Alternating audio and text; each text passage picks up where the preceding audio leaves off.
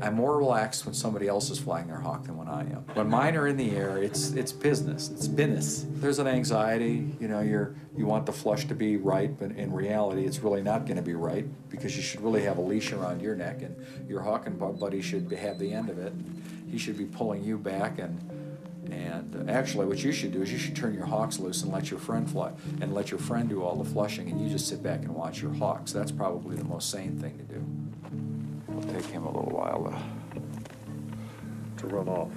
No, he was really good out here by himself the other day. Look at the sage-grouse shit right here.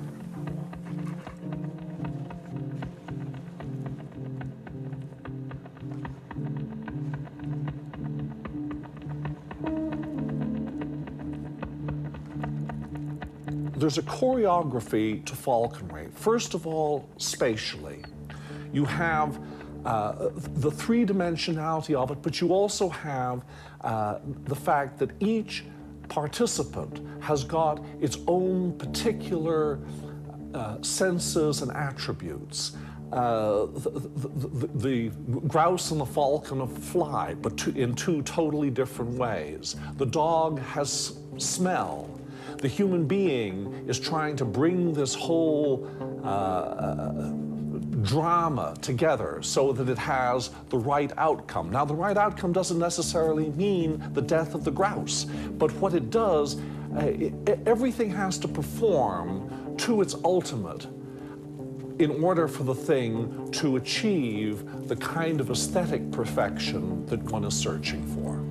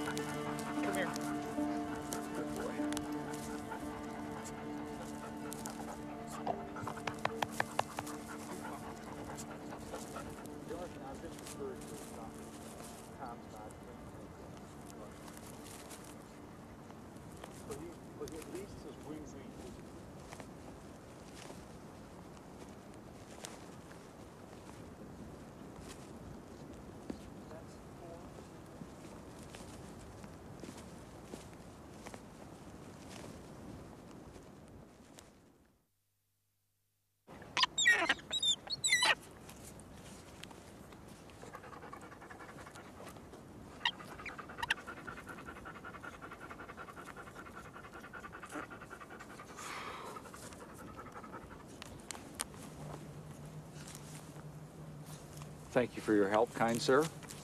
That's all right.